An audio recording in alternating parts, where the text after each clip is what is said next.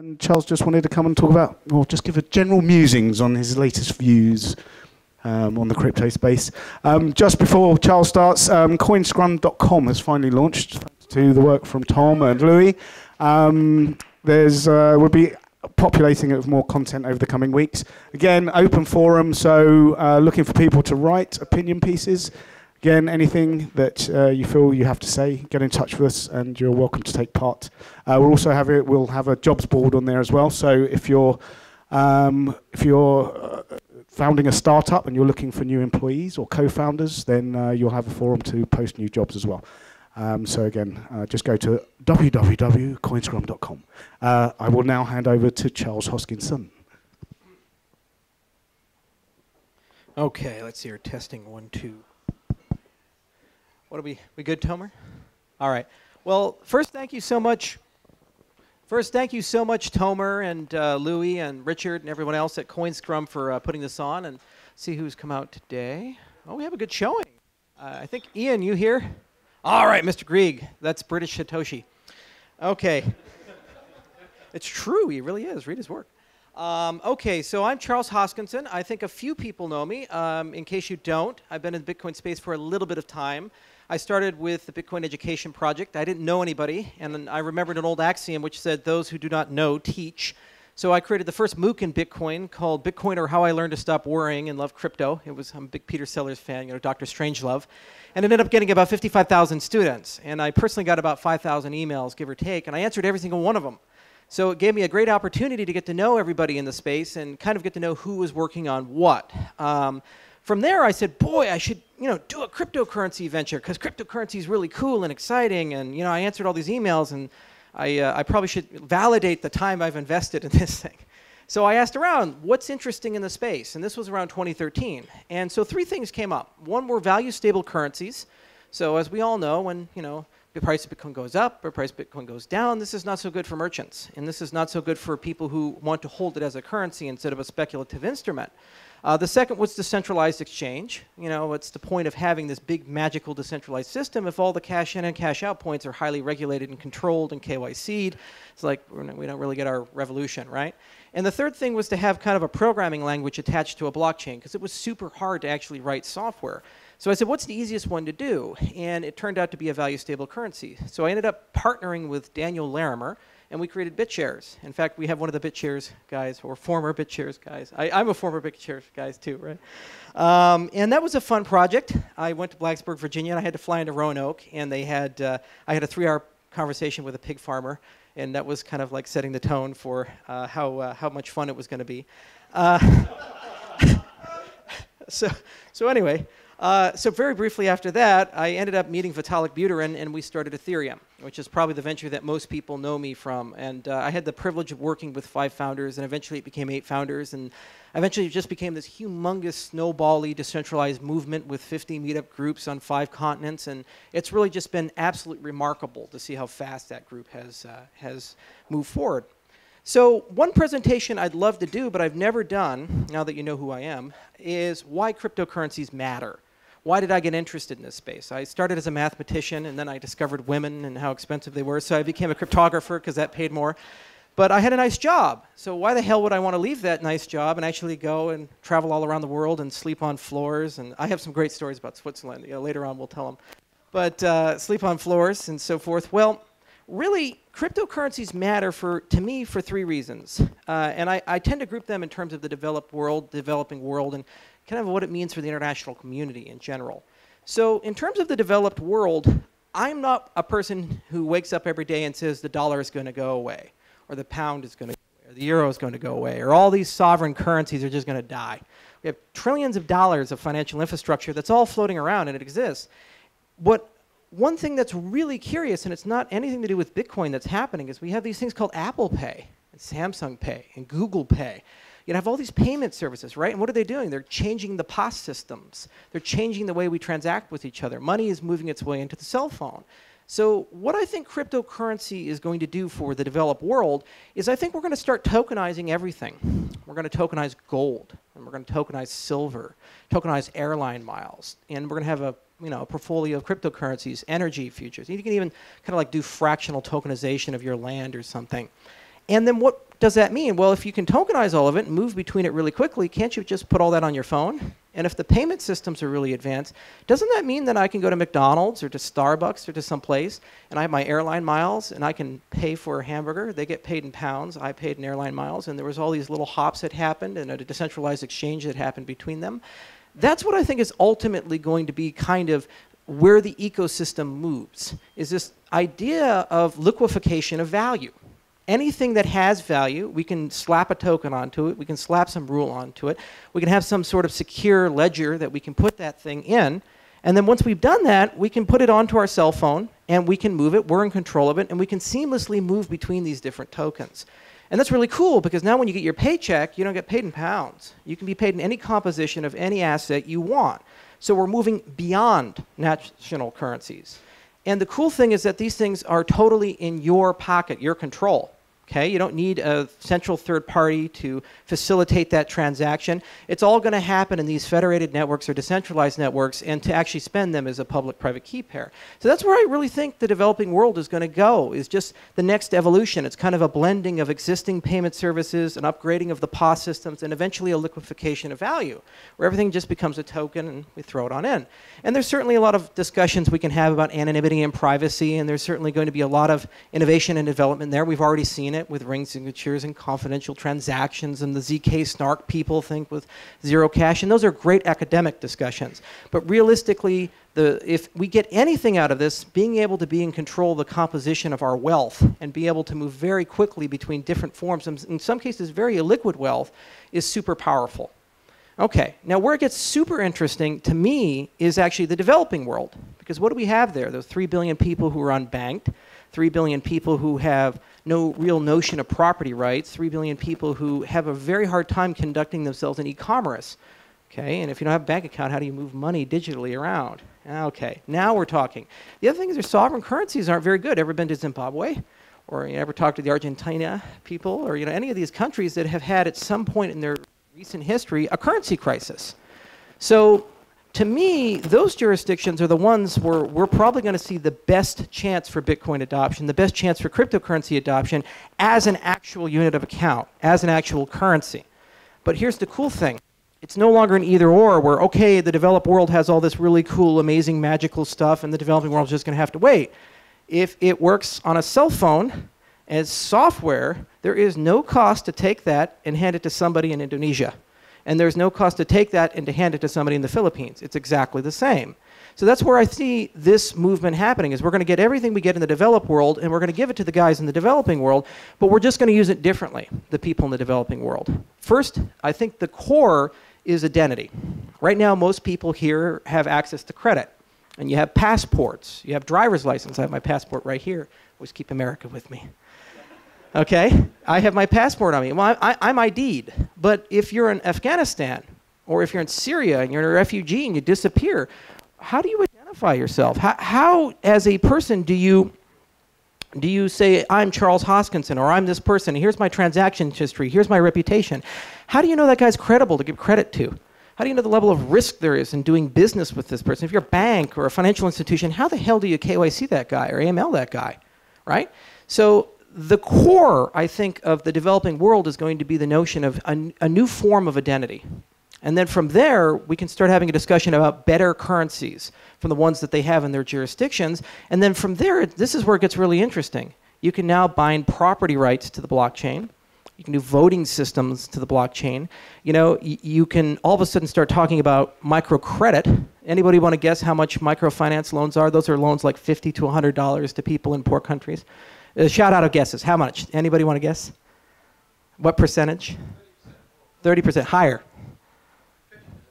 Yeah, between 35% to 85%, according to a World Bank estimate. That's how much money somebody in Azerbaijan has to pay if they want to get a $100 loan to go start a small business. Could you imagine paying that? Now, if we build these decentralized financial systems and we have a beautiful identity system that allows us to know who that person is, guess what? Not only can we get money to them, we have tokens that can represent something that's value stable, perhaps even more stable than the dollar, we can have discussions about interest rates that are 5% or 10%.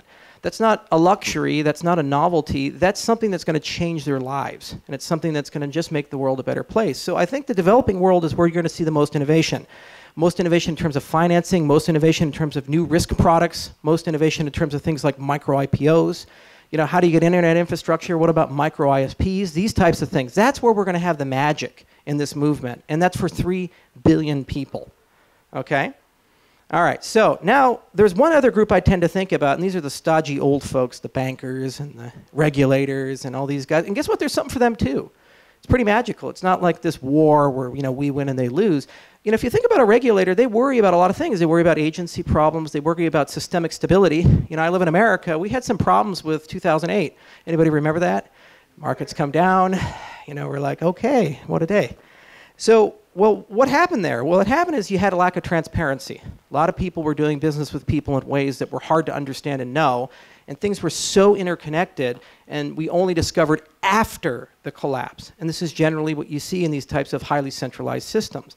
What if all these things become transparent? What if all these things live on a blockchain, or if these things live in some federated ledger? And instead of commerce being these little silos that don't talk to each other, now it's one big transaction graph. And you get some sort of index that a regulator can compute and say, this is too centralized, or this is too over-leveraged, or there's too much risk living here.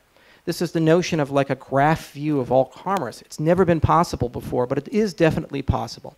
The other thing about regulation is, in America we have libertarians, and they're over here, and nobody listens to them. They say free market forever, yay, Ludwig von Mises and all these other guys.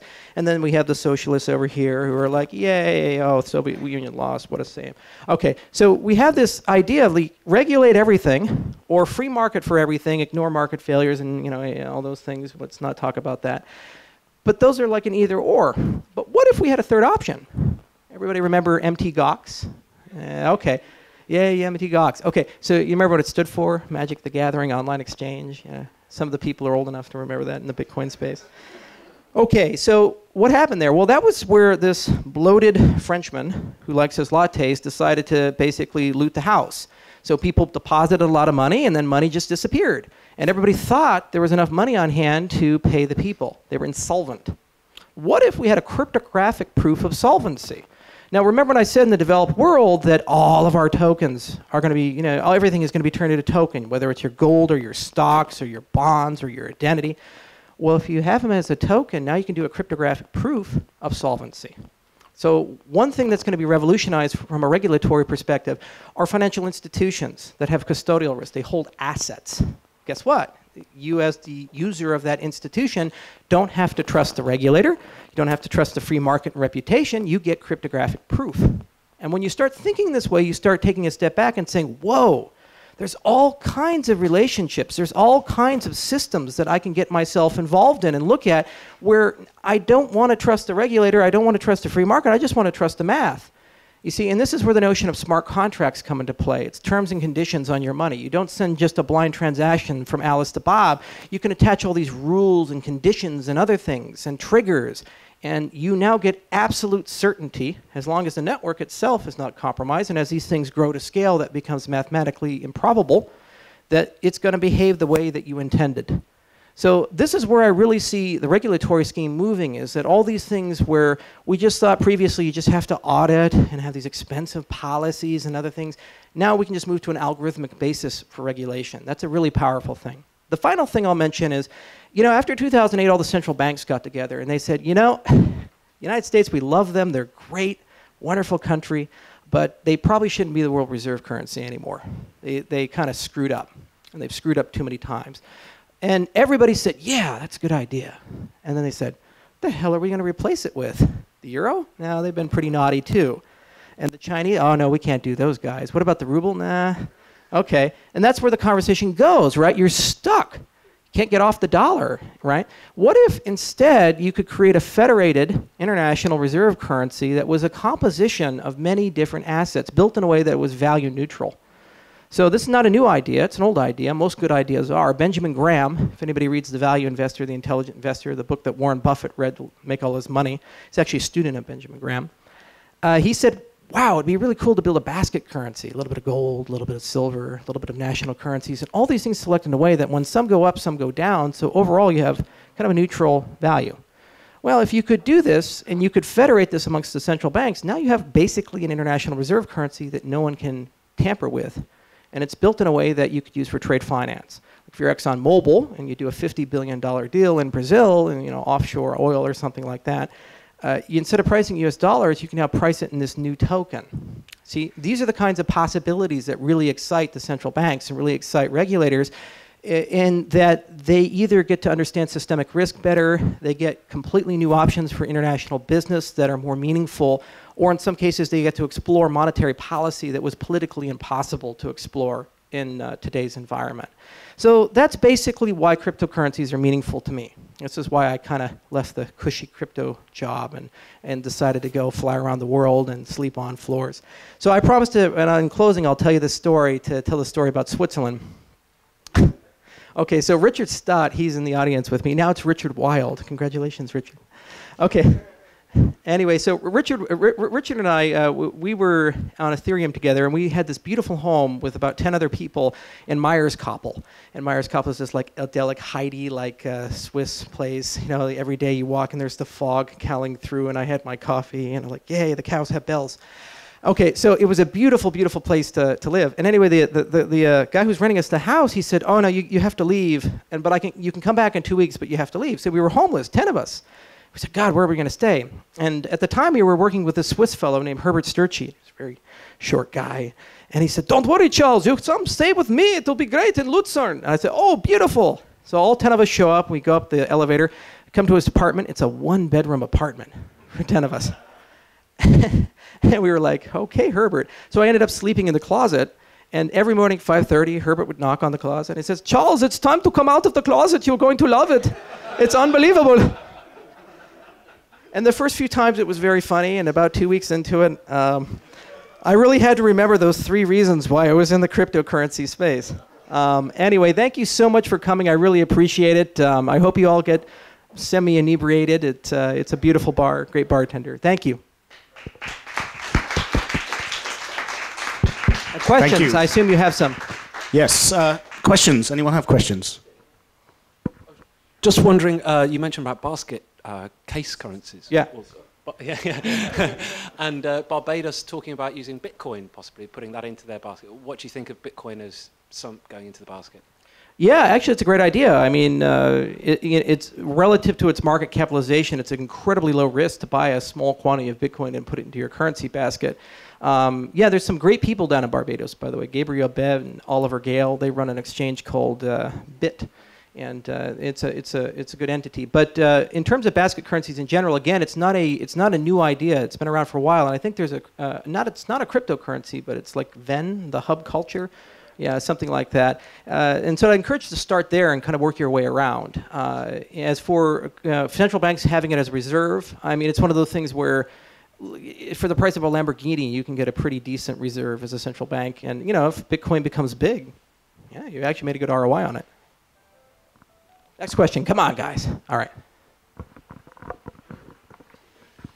So I've been listening a lot to the concept of prediction markets, and I would be interested in your thoughts on how the prediction marketplace can interface with the Bitcoin space, because they were invented very separately and they were never invented to be together. But what possibilities did you see from them combining? Okay. So you need some primitives for prediction markets to work. So there's 2 projects or 2 good schools of thought on cryptocurrency-related prediction markets. One comes from Princeton University, and they have this beautiful paper that they wrote. And then the other is kind of the Augur truth coin area. But in general, you have this idea of deterministic and non-deterministic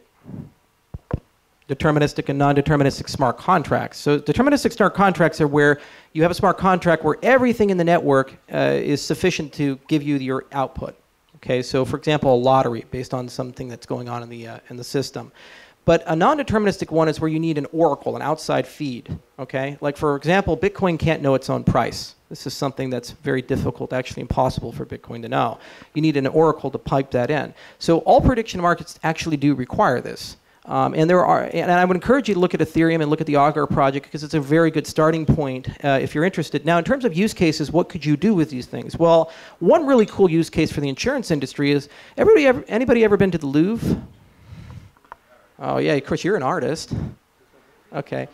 Now, there's probably some priceless paintings in there, you would say, but if you're insuring those paintings, how much are they actually worth? how much is the Mona Lisa worth? It's one, and they're not going to sell it. But yet, if the Louvre burns down or some bad event happens, they might actually have to recover those losses. So prediction markets could be used to price priceless assets. They also could be used to predict events. Hollywood Stock Exchange is kind of the canonical example where, like who's going to win the Oscar, how much money is, some market going to make. And Intrade had a great time predicting elections, like who's going to win the American election and so forth. So what I really see prediction markets, the intersection between cryptocurrencies and the space having is there's still probably going to be this notion of a service provider who's hosting it, like an Intrade. Rather, you just get a little bit more trustless with these things, or you get a payment system with these things. So you can kind of disintermediate a bit. And there might even be a federated service. So it's an active area, and just start with Princeton and Augur and kind of work your way around. And it's usually contextual to the application. Does that make sense? Okay. Yes. The legendary Michael Parsons. Legendary Michael Parsons, yeah. This man once started a bank, actually. In Dubai, yes. Yeah, it was a beautiful bank, introduced the entire banking system to Russia as well. Yeah. On my own. That's true. And so that's true. Yeah. So he's the guy to blame. Sorry. Anyway, there's a big debate between whether we should have private blockchains or public blockchains, and you've got people like John Matonis and Jeff Garzik who are in favour of public blockchains, i.e. the Bitcoin blockchain. And you've got R3 who are doing a consortium and doing their own private blockchain. There's no one from R3 here, by the way. No one from R3, no one from R3. Ian Grigg's not from R3, he's not here. Ian Grigg doesn't exist, he's just a figment of our imagination. He's not here. So what's the view? Is there a possible solution to discuss between public and private blockchains? And I've got this bottle of beer here and it says Budweiser, Budvar. It's got B, I've seen it, B dot original, which is Bitcoin. So should we be going to the B dot original, Bitcoin, or should we be going to a private blockchain, or should we be going to something else? Something else.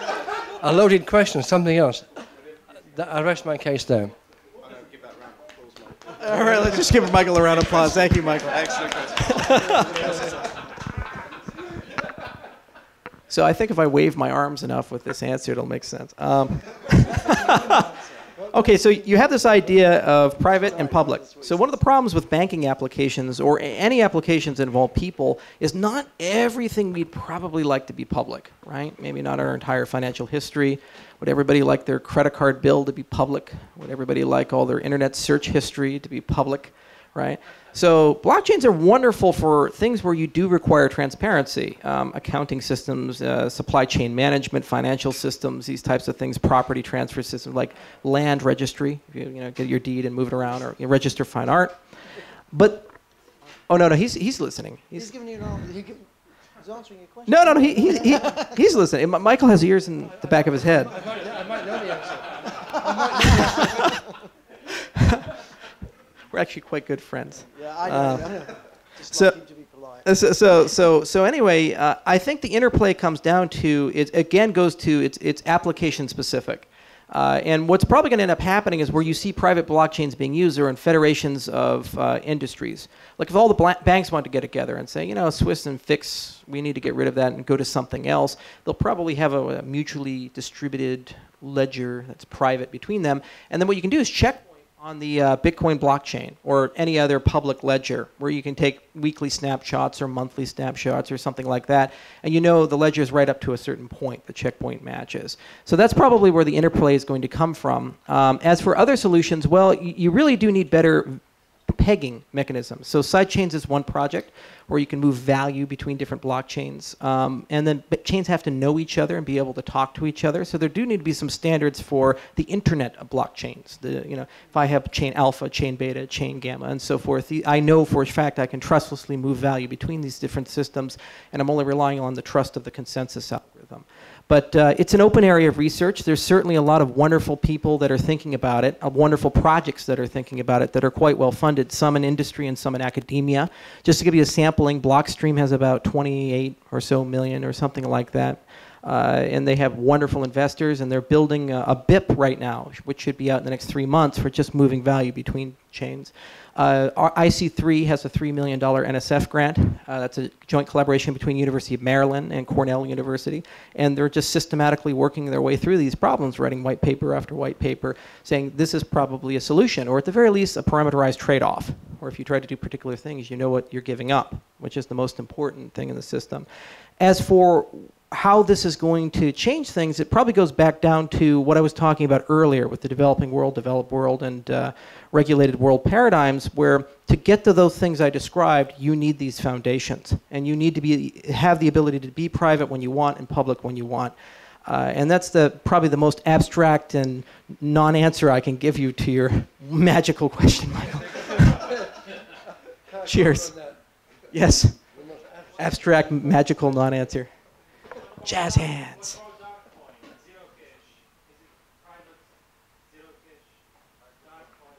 Well, Darkcoin and Zero Cash are different projects. Yeah, and Darkcoin's now Dash.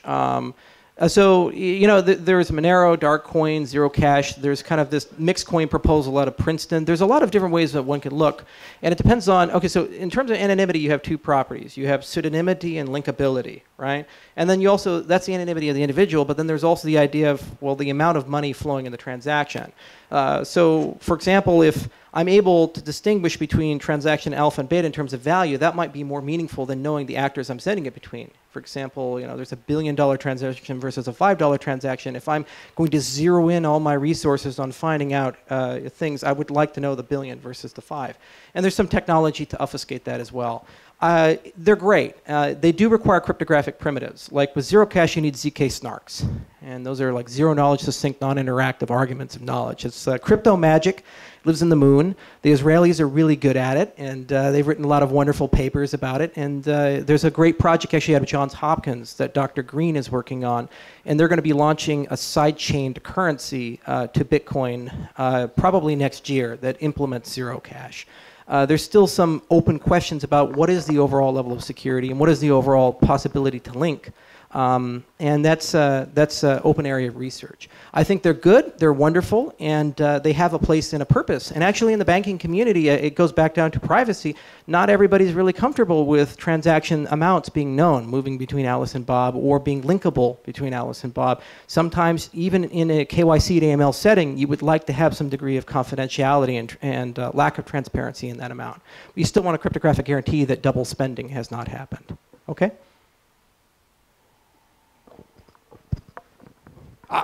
What?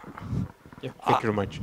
Actually, my question is following. Actually, Ethereum has a plan to switch from proof of work to proof of stake eventually, but in the same time, let's say Bitcoin has a cap value several $billion, right?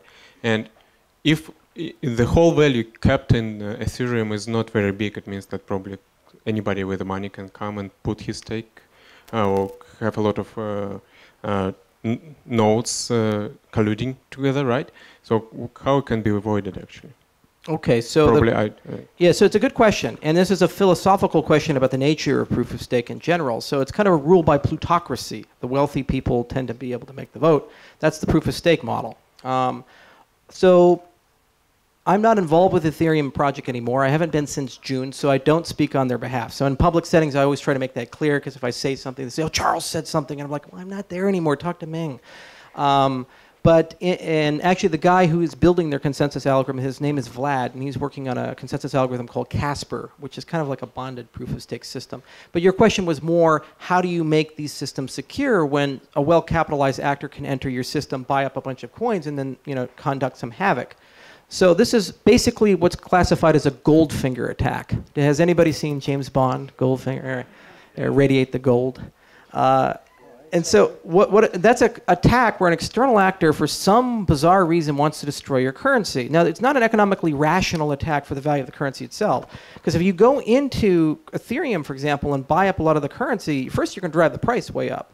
Because just because you have a market cap doesn't mean you have that much liquidity. And as you start buying, the price goes way, way up, right? Okay, but then after you've done that, if you destroy the currency, the value goes way, way, way, way down, so you don't really get a good ROI out of that proposition unless you have some external desire. Like, for example, like you're an evil guy who wants to destroy Ethereum, or you have options or something to short sell the network. And that potentially is possible. That's one of the attack vectors for a proof-of-stake system. But then let's look at proof of work. How much money would one have to pay to buy a sufficient amount of ASIC hardware very silently to get 51%? Or perhaps to just bribe 4 or 5 mining pools to go ahead and behave in a particular way for a particular domain of time. And is that comparable with purchasing 51% of the currency to attack the currency? It's an economic question, and I don't have an answer for you. I'm sorry. We probably could try.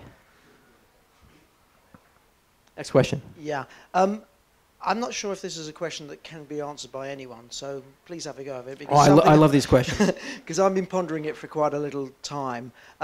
We all talk about, and we think about the 3 billion unbanked. We don't often consider the fact that they're not just unbanked, but they don't have too much of an understanding of how money works, because they live in a sort of fairly limited cash society, and their access, as you know, to any kind of economic benefit is very limited.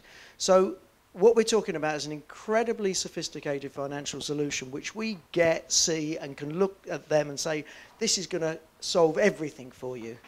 And yet, from the early stages of this concept being sort of got by the people in this part of the world, it's very slow. The take-up is probably, I have no way of even measuring what the take-up is, and I know that there are people working on solutions which they feel will work. But crossing that paradigm, getting these people, the 3 billion unbanked, even a proportion of them, a tiny proportion of them, to actually accept, understand, have solutions that work for them, practical terms in the real world. What's the catalyst? Where's the catalyst? How can it work? As I say, coming from where they are, with very little understanding of what this whole new paradigm means. Is that a question? I don't know. That's a fair question. That's actually a very fair question. Well, because I mentioned the developing world, and I think it's going to do all this magic. So I have to say, how? Okay, so first off, we have this thing. It's called a cell phone. And when this gets old, I give it to Africa and South America. It'll end up there. Okay, most of them do. And we recycle phones every 2-3 years or something like that. So infrastructure is getting far better. They're getting 4G. So there are internet on and off ramps. And there are computing devices that are now sufficiently powerful to do most of the things, if not all of the things that one would want to do. And within 5 years, this will be nearly ubiquitous. So you need infrastructure, and that's the foundational infrastructure for it. Then there's kind of the mental notion. The good news is the developing world's actually ahead of us in terms of the developed world. Why? Because their local currencies suck. They're already used to dealing with currencies that collapse or massively inflate. In fact, in Zimbabwe, when they were going through hyperinflation, people wanted to be paid in the morning because their money was worth like 10% or 20% less at the end of the day. Could you imagine living in that kind of an environment? So what does it mean? You build alternative money. In fact, in Kenya, they use M-Pesa, which is cell phone minutes, right? So they're already used to the notion of alternative money, and in some cases, digital money. So that conception is there. And it's not going to come where somebody says, hey, I'm a white guy for some different country, and I'm going to give you this magic solution. Here you go. What's going to happen is they're going to have a game, or they're going to have some service that is localized to them, which just so happens to carry a cryptocurrency stack with it, and all the infrastructure, a wallet, and these things. And once they have that stack, then people are going to build on top of it very organically. And just like the way Bitcoin got bootstrapped and Ethereum got bootstrapped and any of these good systems that just seem to appear out of nowhere got bootstrapped, it'll grow that way and people will start using it to conduct commerce. Not because somebody pays them to, but because A, it's economically more efficient, or it gives them the ability to do something they weren't previously able to do. And the catalyst, I think, to do this has already occurred. We needed the miracle of the internet, and we needed the miracle of cell phones and mobile computing, and to get enough robustness, local processing power in their hands. So this is my best answer I can give to your question. As for what particular secret sauce a person could have, that's an investor question, and I have my ideas, and some are under NDA, and other people have their own ideas. But it'll be fun to see what happens, and somebody will get it right, just like somebody got the operating system right, and just like somebody got the mobile computing model right. I mean, it's kind of fun. I'm like, does anybody know where PayPal started? It wasn't a payment service. There were cryptographic tokens on Palm Pilot, and it was a company called Confinity, and they created a website to kind of buy and sell the tokens, and everybody used the website, but nobody wanted to use the Palm Pilot stuff. And they said, shit, we need to do a new business model, right? So sometimes when you're a really bright guy and you have some idea, sometimes you find a different idea, and it's more meaningful. And so this is probably what's going to happen in terms of the developing world, and it's probably not going to happen from anybody here. It's going to happen from them and their ability to spread it amongst each other. Is that a good? Yeah. Okay. Best non-answer I can give to your unanswerable query. Jazz hands. I managed to steal the mic. Brilliant. Good. Colored coins versus custom blockchains, and I guess part of the answer might have to do with the Goldfinger attack you already talked about, but right. Maybe you have a longer, and I guess your answer would be Ethereum, but no, those two. I'm not Vitalik. Okay, color coins versus custom blockchains. Well, they do different things. So there are some protocols like open assets, and I think Peter Todd's been pumping, was it proof chains or something like that? Yeah, the big issue is SPV. Can you do SPV with it? And currently, the color coin protocols do not allow you to do that without trusting a trusted bootstrap. So assuming that will one day be resolved, and it probably will because people will change the scripting language and change the data structures to permit it, it will be an option and people will do it. But I take a step back and I ask myself, guys, maximalists, what the hell do we have one of? I mean, do we have one language? Do we have one country? Even the religions that say there's only one God, we can't even agree on that one God, right? So how are we going to just have one universal currency or one standard? I've been in technology long enough that when somebody comes to me and says my standard or my tech is the universal standard, even with Windows, I mean, like 90% market share, and then Android comes around. There's more Android devices than Windows devices. So I think it's rather a Pyrrhic victory to focus on trying to make one blockchain to rule them all. Because even if you have that, you have a screwed up monetary distribution. You're going to go to India and say, billion guys, it's great, it's a new system, it's Bitcoin, and oh, by the way, the rich white people own 70% of it already, and so you guys get the other 30%, figure it out, and you got to buy it at a much higher price. You think they're going to be like, yeah, that sounds cool, let's go do that. No, they're going to create their own. And what matters more to me is the flow of value between those chains and those tokens. Now, whether those tokens are color coins based on Bitcoin or completely new blockchains or some other paradigm with directed acyclic graphs that's magical and comes out of some weird guy's brain, I have no clue. I just think if you want to be safe, it's safe to probably bet on a multi-standard system and focus on the movement of information and value in a trustless way as Blockstream and others are doing. That kind of answer your question? Almost. You mentioned religion, actually, probably to bring a little bit of holy war here. What do you think about how to approach the problem of limited size of block in Bitcoin and how to deal with it? So you have two parameters, block size and block interval. So how rapidly do you produce the blocks, that's the interval, and how big are the blocks, that's block size. So there's several proposals that are on the table that are good. And I look at the proposals that come out of academia, not these scaling Bitcoin conferences, because I'm kind of biased. I don't get invited to them. I'm not special. But Bitcoin NG is actually a really good idea, and I think it has some merit. And so succinctly, what it does is instead of having mining still occurs every 10 minutes, but what you do is you use the blocks that are produced every 10 minutes as elections for a leader or leaders set, and then they have micro blocks that they can generate at parameters that are based on the diameter of the network as well as the overall bandwidth of the network. And I encourage you to read the paper. It's a very good paper. So those types of paradigms look good to me. The other thing is, how much can we realistically move out of the blockchains and do through federated services? Like this is a lightning concept, right? Can we get stuff off-chain, do a bunch of stuff, and then it reconciles eventually in a compressed form like a hash or some magic wound math cryptography? And I think we'll see more of that. But ultimately, the long-term solution is blockchain sharding. We already have sharding in databases. You have some pool of data here, and then you chop it up to slices, and then you live in cap theorem land. Can you get consistency? Is it available? Is there persistence? And you pick two, and good luck, right? So we're going to move in that direction at some point. There's already some papers and ideas and research. Some come from graph databases. Some come from other notions that people are exploring. And I think over the next 5 or 10 years, somebody's just going to come up with something that's quite compelling, and that will become the standard. Bitcoin will adopt it, and then we're no longer even talking about block size.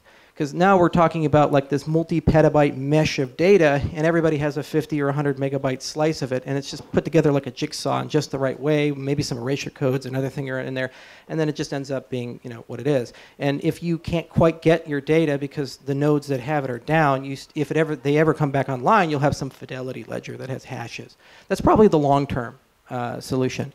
And you have to think about scalability more than just data. There's also computation and network bandwidth you have to think about. You know, how many computational resources are required? Bitcoin people don't think about that much. The Ethereum people do, because we have smart contracts that live on the blockchain, and they're very heavy to validate. And as these programs get larger, that becomes a concern. And the model of, you know, every line of code has to be, you know, read by everybody and run by everybody, that's not going to scale. So you need to have different solutions as well. And then bandwidth is the same way. You know, the developing world, they don't live on fat pipes. They don't have their fiber optic connection, OC 192, and they're beaming in gigabits of data. You know, you have 3G. So no, a 20 megabyte or 100 megabyte block size is not going to work. So improvement of SPV, improvement of off-chain services, blockchain sharding, and then different paradigms about how data is going to reconcile throughout the network are probably going to be the long-term scalability solution. And they're much, much more effective than Gavin and Drayson and Mike getting into a pissy fight about, you know, block being 10 megabytes or something like that. I just don't see anything productive coming out of that conversation. You know, the other thing that pisses me off about this conversation, it's always pissed me off. Why couldn't these guys just all get in a room and sit down and say, what are the parameters we really care about here? You know, what are the things we really care about here? You know, what are the options on the table? And just have a debate and solve the damn thing. There's been several crises that have happened in Bitcoin, some as early as 2009, and people got in a room and solved the problems. And this fight is just extraordinary to me, where everybody just got in their own little camps and threw hand grenades at each other. And they went to Reddit, and people got banned, and all these things happened. And now Mike is like arch enemy number one. You know, Mike Hearn was in Bitcoin since May of 2009. Satoshi released the blockchain January 3rd of 2009. First transaction happened January 12th. It was block 170, you know, to Hal Finney. You know, and 4 months later, this guy's in the ecosystem. He's one of the first guys. And for people to lob hand grenades at him, say he's a horrible person and he's the enemy, you know, it just shows you how you don't get things done. And I think, if anything, the block size debate revealed that we have a governance problem in Bitcoin. That's the big issue. And we should take a step back and say, fuck the block size. Let's worry about governance first and figure out how, moving forward, we're actually going to make decisions. You have a question? Oh. Yeah, microphone first. I can feel your anger. Wouldn't it be good to say, regardless of my opinion about the block size, sure. Wouldn't it be good if you had like dozens of forks that are really incompatible and just have this mess, but then figure out how to have, you know, a viable blockchain and consensus despite incompatible versions of wallets running, rather than trying to get this consensus by a meeting, which, you know, leads to high school drama, yada yada. Right. Just have a very robust system where people can have different opinions, and whoever convinces the most miners wins. Right. So that would be like a DAG structure. It'd be a painful transition, though. Yeah. And so, can you do soft forks, and, you know, or can you do forks in a way that are productive and don't destroy the value of the overall network? You know, or can you look at data structures that do permit this and let people make a decision of what chain they want to support? That's certainly a proposal, and some people have had that discussion. And honestly, guys, I think realistically we're going to start moving in those types of directions, because you cannot get ubiquitous consensus in any place. Okay, everybody is going to have a different opinion. That's why we have 1,000 altcoins. You know, not all of them are pump and dump. Some are actually legitimate differences of opinion about technology. And Bitcoin itself is starting to get to the point and to the size where there's going to be legitimate differences of opinion, and forks are going to occur. And we probably, as a community, need to do a better job about addressing what the world looks like post-fork. So I think you bring up a fair point, and I actually agree with you.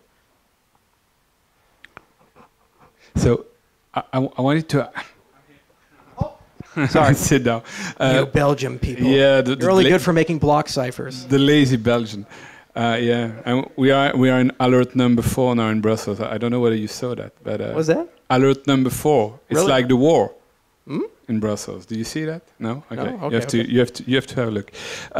My question, besides value and currency, is about the other use cases of blockchains. Do you think that centralized companies like Facebook or Uber should be afraid of the natural evolution that we're all dreaming of, so a decentralized organization where everyone would be in charge of their own data, where there wouldn't be like data centers owned by a Menlo Park company holding all the data. Do you think that it's natural, or do you think that from a user perspective it's so good what Uber and Facebook are providing that actually you need more than just natural evolution to Right. It's a good question, and what will the world's future businesses look like now that we have this new paradigm? It reminds me of kind of like the invention of color movies or the invention of 3D movies, and we have this new dimension of thinking, and then people create these color movies that are horribly oversaturating. You puke, or you see a 3D movie and it comes at you. Anytime you get new tools that allow you to express yourself or have people interact in a new way, everybody says, oh, these new tools are going to kill all the old paradigms. And in some cases, like the horse and buggy, it does work. In other cases, it just kind of naturally works its way into society and doesn't kill everything. Like, for example, we have Skype. That didn't kill the cell phone companies. And the telecom companies are still around. The cell phones didn't kill Verizon, right? So the question is, are we looking more like what VoIP did to phones or more like what cars did to horses?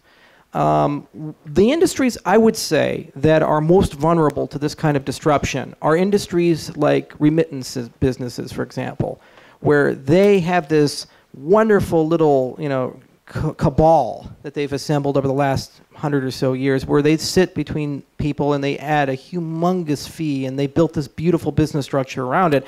And then all of a sudden you go from 8.5% to 15% for remittances down to less than 1% for remittances. I think that's a huge thing that's going to happen. Now, the other thing, like Facebook, they have 1 billion users.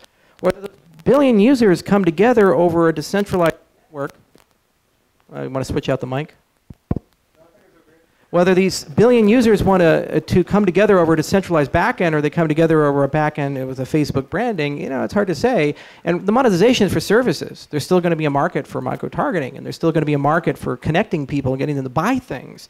So, the people who will win are the people who change their business models ever so slightly. But I don't think that we're going to see banks go away, or Facebook go away, or LinkedIn go away. I just think the stacks that they run on, the technology that they run on, these things will just enormously, organically evolve over. And they probably will actually be more disruptive to the banks than they will be to their users. And, like Facebook has Messenger, and if you can move money through it, now you have a money system for 1 billion people. It scares the hell out of Chase. It scares the hell out of the banks. Facebook's not worried about Bitcoin. It helps their business model. Whereas guys like Western Union, I would say, are terrified of these types of things because their whole model dies. The other thing is, what will it do to industries that have monopolies or industries that are highly regulated that don't necessarily need to look like that? And I think those are industries that are keen to be disrupted or flooded away as well. Yeah, Uber is a great example of what happened when you had a highly regulated, highly controlled market. Like in New York, you have taxi medallions. Well, not really. It's the first entrant into the market, but then many more people will come in, and then there'll be competition. And then what will happen is that over time, these services will become more federated or decentralized. I mean, like Microsoft was a monopoly right now. And Microsoft was $600 billion in market cap. They were so powerful they could crush anybody. Look what they did to Netscape, and now they're irrelevant in the operating system.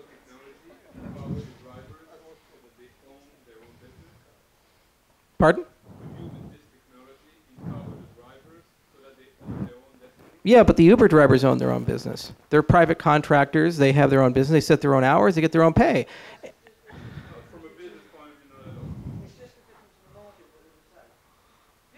It's a tax system replaced by a private tax system. I mean, Uber, they are like the libertarian, the Uber. They say that actually they are against taxes. They go in the Netherlands for the taxes. And then actually they take 20% of people. Okay. So it's like a tax system replaced. Okay. So Uber saves me money. And it saves me money over an existing service that I have as a consumer. And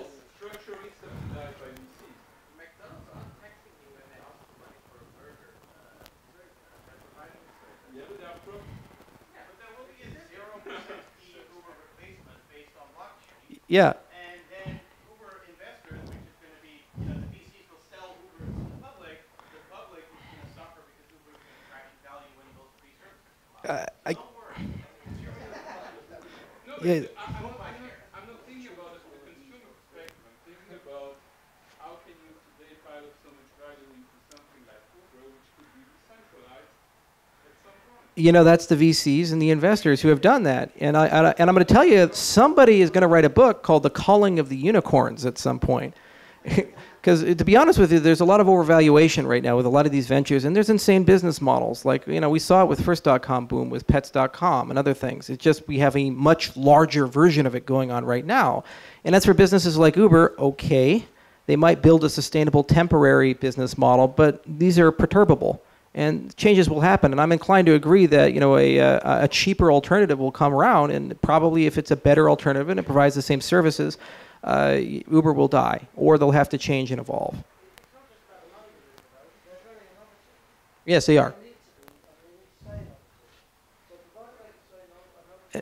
In fact, in terms of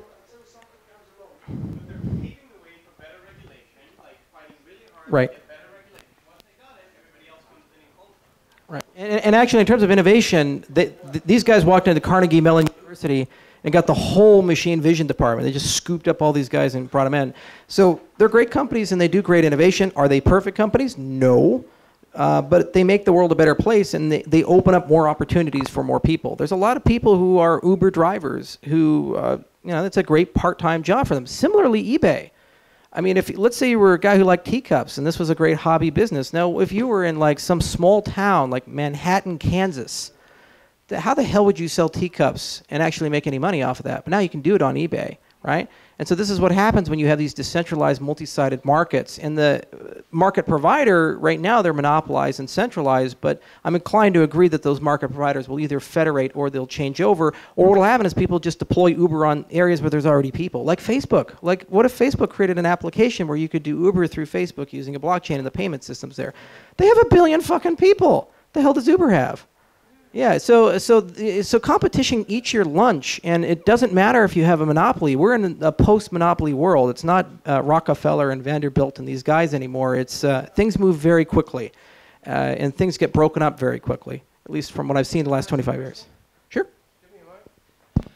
I'd like to ask a question, and the question is this. I would like someone else to ask a question, not me. As you always expect something different from me, I'm doing it. The person I'd like to ask the question is Mr. Ian Grigg. So would you ask a question, Ian?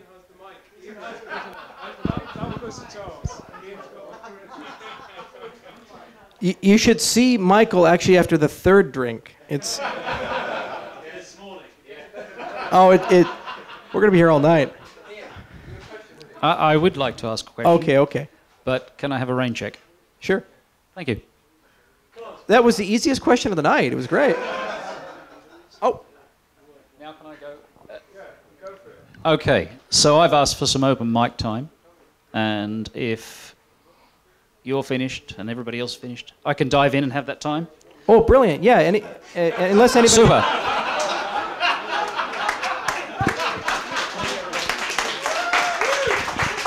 Crypto rap battles, ladies and gentlemen. Crypto rap battles. We need a gong. That's what we're going to get a gong next time. Thank you, Charles.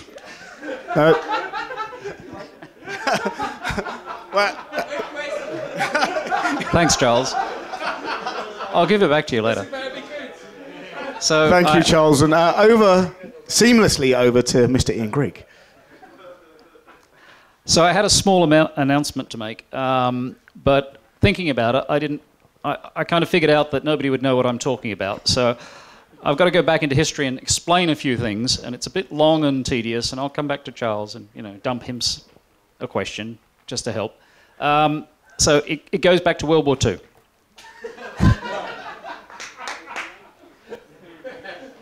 A young chap called Alan Turing mucked around with computers. In fact, he invented the computer, practically speaking. Actually, you go back 100 years, there was a girl called Ada Lovelace who wrote the first program, and Charles Babbage who invented it on paper. But Alan Turing was the man who's credited with basically inventing enough of the modelling and the concept and how you turn it into mathematics and so forth and so on. And meanwhile, he helped build one and, you know, won World War II single-handedly and all that sort of stuff. Which was all very good, but it's important for two reasons. One of which is he created a model called the Turing machine, or what we call the Turing machine. And this model was so fundamental and so basic, it is used in computer science to solve a hell of a lot of stuff. At this point, I run out of competence. So my question to Charles is, can you tell us why the Turing computer is so important? So why Turing completeness is so important? Yes. Okay.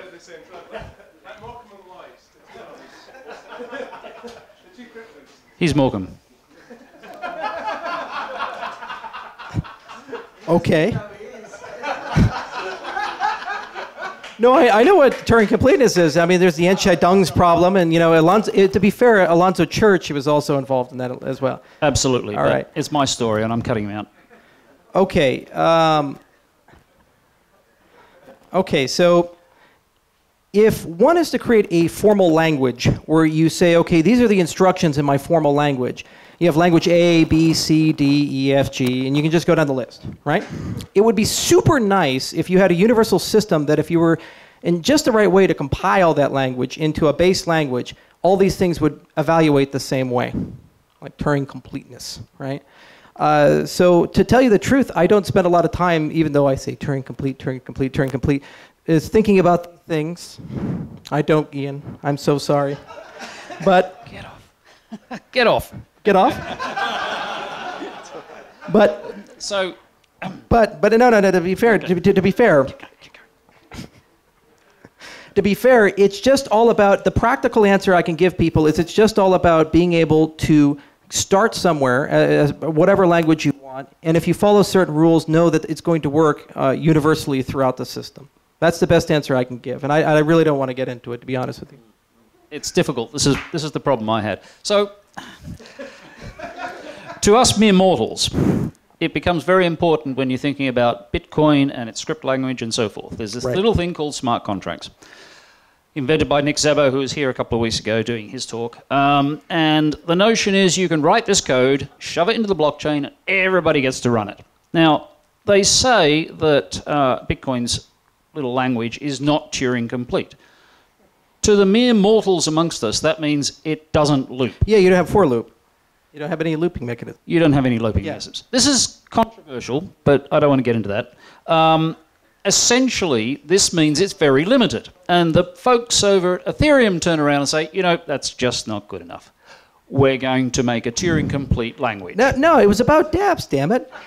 It was about dApps, damn it. So I'm sorry, I don't fall in the Mike Hearn camp or the Stephen Thomas camp saying, wow, we can just come up with some really cool way, just somehow some way to create, using the Bitcoin scripting language, an escrow contract or something like that. Not everybody has that programming proficiency. Here's why JavaScript was so damn successful. An everyday person could just write some JavaScript code and wow, it worked, it did something. And jQuery came around and wow, it worked, it did something. So the goal of Ethereum was saying, let's focus on developers who don't have PhDs in computer science, who aren't experts, who aren't expert programmers, and let's give them a really simple, easy set of tools that they can use to go ahead and write contracts that run on a blockchain.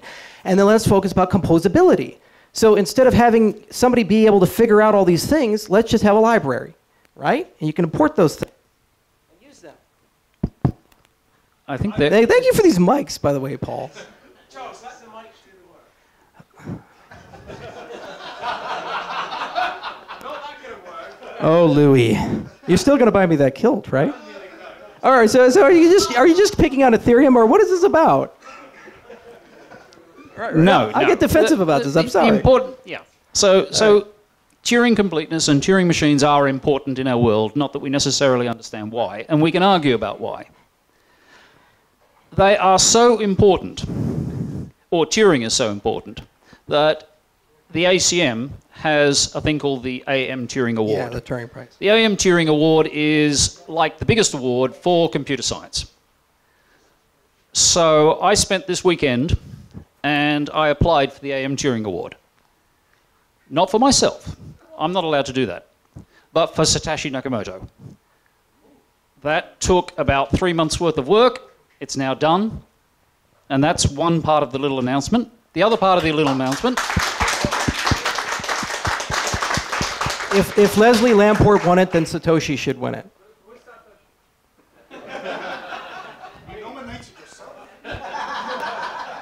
No, it has to be nominated by somebody else. So there's the proof, you see? Right. So Satoshi Nakamoto has now been nominated for the AM Turing Award, which is a bit, they say colloquially, the Americans say, it's like the Nobel Prize for computer science. It's a big thing. But having thought about it for a long time, the innovation is actually worth it. It is pretty serious. Who knows whether we'll get through with this application? It might take several years. We might have to put it in again, etc., etc. The other slightly small part of this is that I wrote an awful lot of stuff to get this sorted out.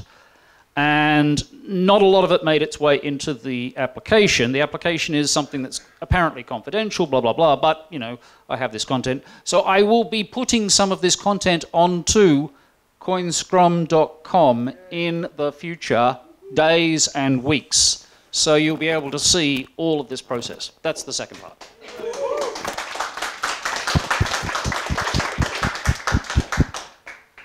Picking on Ethereum. Oh, yeah.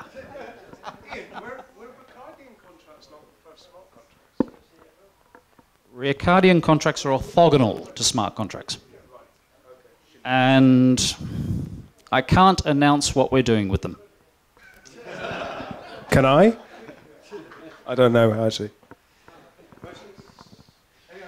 Yeah, I just want to point out about Ethereum, though. Hang on, I just want to point out about Ethereum, though. The core innovation was not Turing completeness. I mean, this is not something that, I know it came up a lot in the marketing, and I suspect that you probably enjoyed that. But the core innovation was just the idea about development experience. You know, a lot of the core developers of Ethereum came from Color Coins, they came from Mastercoin, they came from the altcoin community, and they came from these communities because they noticed, and they liked Ethereum because they noticed how incredibly difficult it was to do basic things. Okay, whether you wanted to do an escrow contract or whether you wanted to issue a custom currency, whatever it may be, you had to spend weeks or months engineering. And our goal was to try to create a very easy language. It looked like Python or JavaScript or something like that, where it would be rather straightforward and you would gain all the normal guarantees that you would get from Bitcoin scripting. There's some problems that come into this. The halting problem is one. And so you need to have metered computation. But if you do that, well, how do you properly price it? The other issue that comes into play is when you start running full programs on a blockchain, the issue is scalability, right? So, and also mining validation. If they include more programs in the blockchain, it may become economically more efficient just to mine empty blocks than mine blocks that include transactions.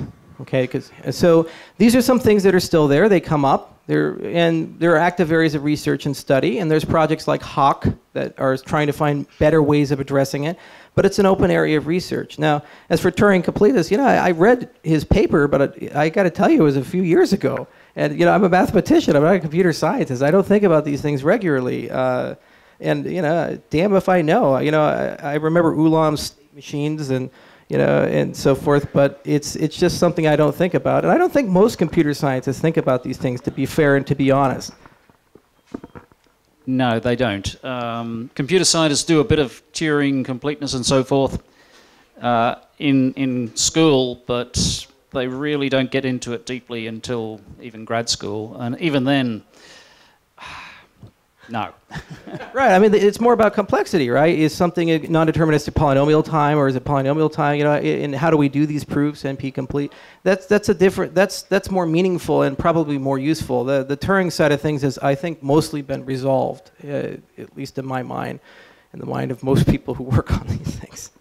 I'll have to accept that as an answer because I never actually understood it at all. Actually, if anybody does want to understand it, I suppose at a deeper level, and I should probably reread the book, there is a wonderful book by Charles Petzold called The Annotated Turing, and it talks about the history of the Enschedung's problem and also how formal systems are built, and walks you through completeness and independence and consistency and eventually decidability, which is the problem that Alan Turing resolved. And it talks about how Turing completeness works by annotating Alan Turing's paper. So they go through line by line and provide you some data and so forth. And I read it years ago, and I barely understood it. It was fun. I'm not very bright. Right. Thank you, everyone. Thank you, everybody. Thank you, both of you. Thank you, Charles. Thank you, Ian. Thank you all for coming.